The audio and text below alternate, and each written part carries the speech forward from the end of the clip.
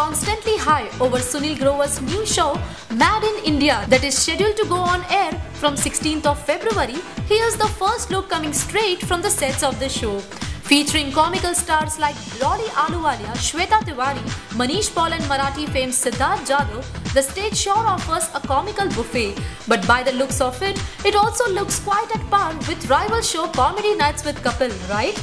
However, an official spokesperson cleared the air and stated that, unlike Kapil's show, Made in India stands distinctly by dealing with the day-to-day issues of a common man in a lighter vein.